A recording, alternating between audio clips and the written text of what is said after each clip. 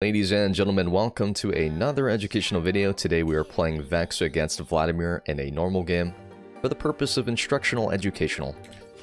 This particular matchup I decided to go first strike because I'm playing against quite a few tanks and champions I'm able to kill with my base damage. As you guys are aware, Vlad has a lot of sustain, so I'm playing more so to generate money and play for the mid to late game than anything.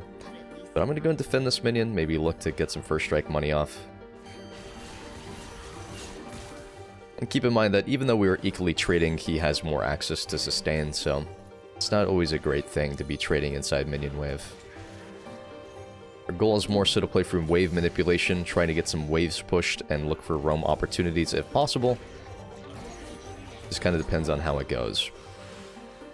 But playing against a Fiddlesticks, typically a 5 to 6 camp clear. We have a Jarvan on our team that has early game ganking potential, pathing towards bot side. With my wave state currently, he can't really gank Vladimir, so I'm probably just going to look to play around bot side as well. The cool thing is every time I get a nice trade, I'm getting a little bit of mana back from mana flow, getting some additional money from first strike. And with this wave crash, I actually have the ability to bounce the wave back, or I can even just go ahead and look for a bot lane roam off of this entirely. Whoops, we missed cannon, which is really bad. We do have the ability to roam right now, or we could just go on a reset. I'm just going to go and reset here, unless they overcommit here, which they are. So we're just going to go ahead and look for this play. Roaming is always good on Vex, just because her laning is very dependent on jungle influence. I'm going to wait for her to flash and then follow it up. I'm going to kill steal it as well. Alright, so we get a free roam. Fortunately, this game we were running teleport since we did not plan on playing through lanes, so I can just head back. I'm pretty much losing nothing because I initiated that roam off a wave crash, which is always super fantastic. And we're just going to immediately segue back into mid lane with some double amps. Not a lot of mana to work with, so we need to be kind of careful for mana usage. Looks like I could have just waited a little bit. Kind of rushed the gun on that one. I was thinking I'd lose a little bit more. But it's very, very important that even though we're running first strike to generate money, that we're not just losing out on minions. Because again, being consistent farming and generating money just means we're getting two sources of income. But if I'm going to lose a bunch of CS to focus on getting trades for first strike, I am technically just losing out on money. Like getting 20 gold from a trade or getting 21 gold from a minion, you'd pretty much always rather just get the minion gold. It's only when you can do both in combination does it really, really shine. I just used Q3, so this is a winning trade if he goes for this melee minion.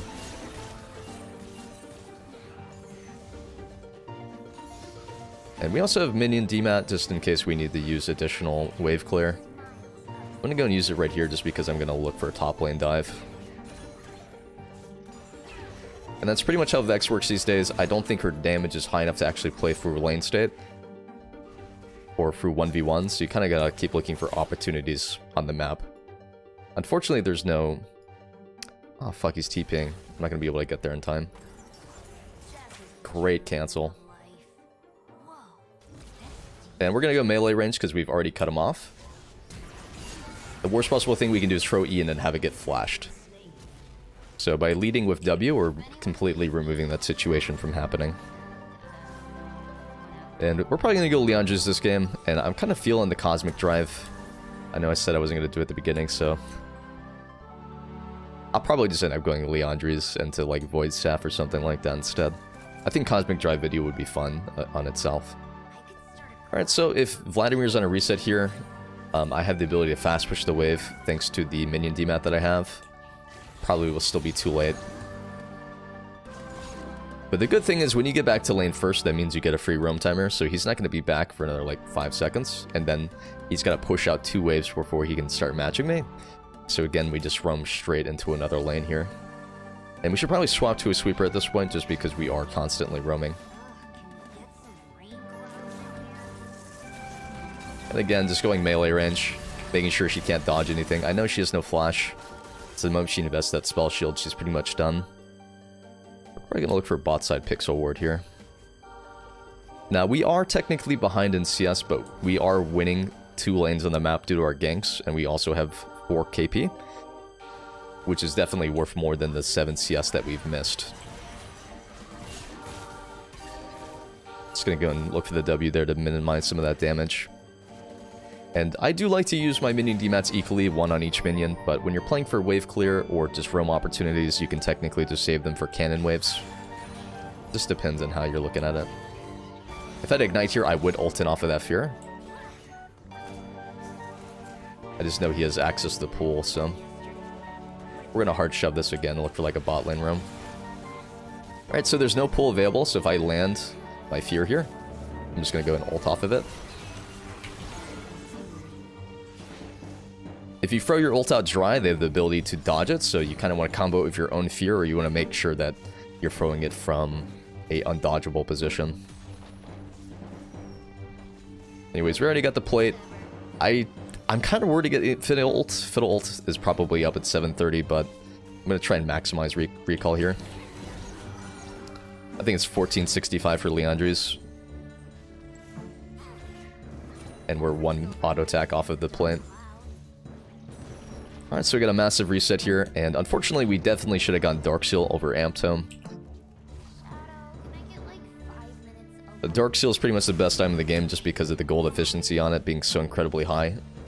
And it synergizes greatly with Vex's playstyle, so we're just going to sell Double Potion. We haven't really used them anyways. Alright, we're pretty much maxed out. If you are in a matchup where you do need extra move speed, I'd recommend swapping out Magical Footwear for like Stopwatch. Because running tier 2 boots makes it infinitely easier to create these roam timers without being punished. Why are you so small? Because my ego's small. But Vlad has first move, so we're going to go and ping that he could potentially move here. He's staying in lane. Bot lane is overextended, so if I hard shove this lane, I can run straight towards bot side. And that's basically what it comes down to. If you're playing in a matchup where you have no solo kill pressure, just create opportunities elsewhere for your wave management. Because every time I shove this lane out, they have to respect the fact that I am currently missing on the map, or they will lose.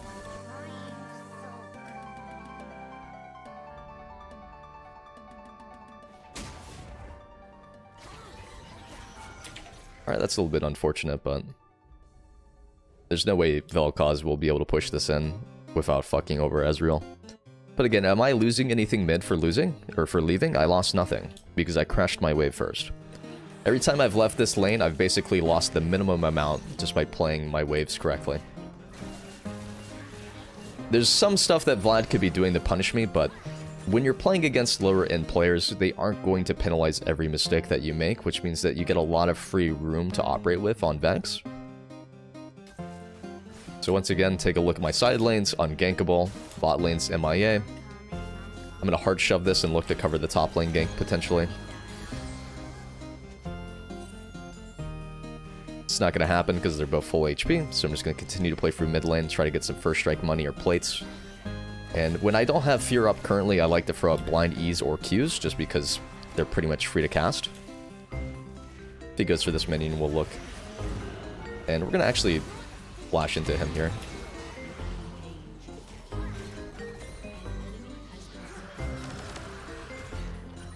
And we're actually going to go and kill ourselves here for the meme. We're putting this shutdown onto Alistar, and I'm also denying this entire wave. I'm going to end up losing the plate most likely, but this is honestly not that bad at all. The issue that I have with Vex, personally, is that the damage output, it's too low to feel enjoyable to me, because it feels too feast or famine. I don't like feeling punished for playing well, so if my team falls behind early and Vex is unplayable, it doesn't feel good. You fall behind on Syndra, it's an expectation, it's fine, and you still can play out any game while scaling. Vex's scaling is just so giga bad that it's almost unplayable in a lot of these situations. Again, I believe we saw the pool. I wasn't paying 100% attention. We're going to look for a max range combo here if we can. Off the slow from the E. But no ultimate right now. I could technically look for a roam with base abilities, but it's a little bit less consistent. Top lane slow pushing towards us. Definitely gankable if I shove this in. But once you build this massive item lead, the enemy mid laner can't really contest you without putting themselves in bad situations. So every time that you get these initiated roams off, it's just unstoppable for you. I think we last saw Fiddle bot side, so I'm just going to run this down the whole way. Yeah, and I have tier 2 boots and he has nothing.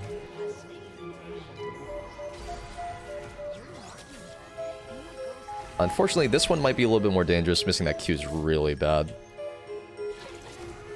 Leandri's just doing so much work here, though. I'm gonna wait for my fear just to make sure I land everything. Alright, I fucked myself. I could have just queued. I don't know why I played it so slow there. I could have just thrown all my skills and probably had them back up before the pull. Now keep in mind, it is a normal game. I have no clue what rank any of these players are. I don't check. The purpose is basically to show you how Vex is meant to be played and what are abusable windows against bad players, or new players, or lower ranked players. Because the reality is that when you watch High Elo gameplay, it's not always representative of what a real experience is in League of Legends, especially in the lower ranks. Like, the matchups are much more, more nuanced. The windows of opportunities aren't really there. But when you're playing against lower end players, you get thousands of opportunities to operate through. It's more important for you to learn how to diagnose those or identify those mistakes that you can punish.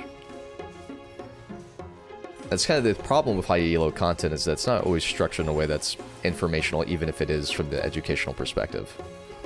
But here, again, we shove mid lane in. We can look for a roam here with Jarvan, why not?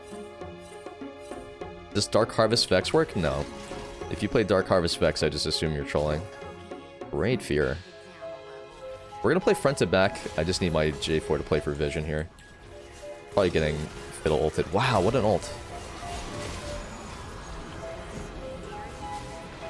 I think we still get at least 2 here. We actually missed the Fiddlesticks. That was such a well-played fight from them. I can proc Electrocute at every stage of my game, but I cannot proc Dark Harvest at every stage of my game.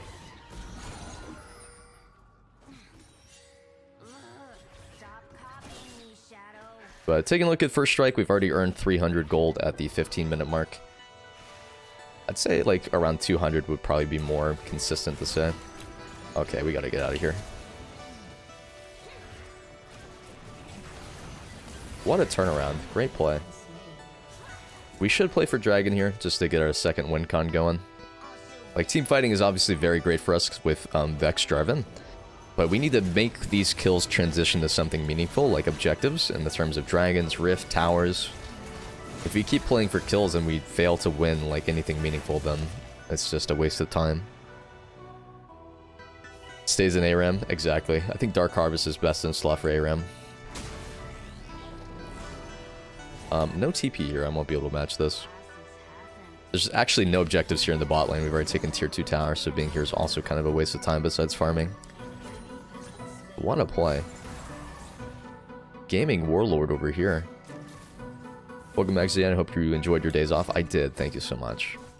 I'm going to look for a play here.